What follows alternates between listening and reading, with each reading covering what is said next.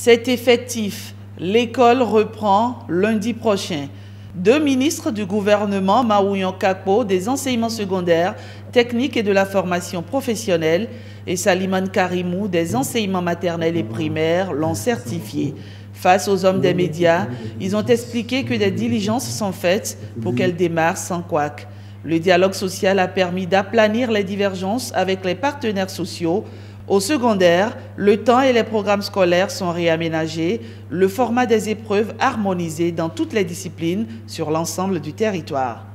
Lorsque nous défalquons les congés, les jours fériés, les périodes de devoir, cela ne fait pas donc 32 semaines. Nous sommes dans les environs de 23 semaines, alors que les programmes d'études sont conçus sur 32 semaines.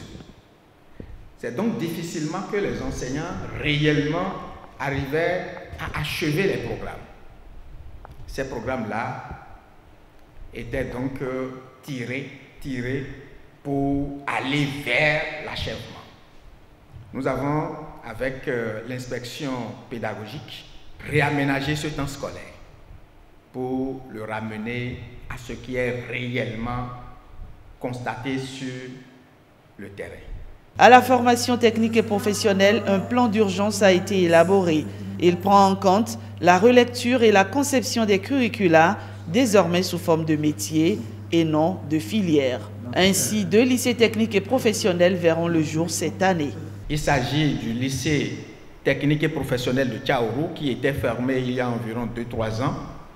Et nous aurons environ 4 ou 5 métiers qui seront portés cette année par ce lycée-là. Le lycée technique et professionnel de Boupa ouvrira également ses portes. C'est un nouveau lycée avec environ 6 ou 7 métiers. Au niveau de l'enseignement maternel et primaire, les cantines scolaires sont prêtes, les cahiers d'activités sont disponibles et seront gratuits pour les apprenants du CI et CP des écoles publiques et privées. Également, le nombre de salles de classe diminue cette année, mais il ne s'agit pas de fermeture d'école, contrairement à ce que la rumeur répand. Si vous êtes dans un complexe scolaire à 2 groupes, alors que à travers les effectifs, nous n'avons que pour les 2 groupes, au lieu d'avoir minimum 250 apprenants par groupe, nous en avons pour les 2 groupes à peine 180. Alors un groupe va disparaître au profit d'un autre pour aller renchérir là-bas. Donc le groupe B pourrait peut-être disparaître au profit du groupe A. Mais ça, ce n'est pas une fermeture d'école, c'est une fusion au niveau d'un complexe scolaire. Nous avons veillé à ce que cette opération ne débouche sur, n'est-ce pas, la disparition d'aucune école primaire, puisque c'est les écoles primaires qui sont concernées.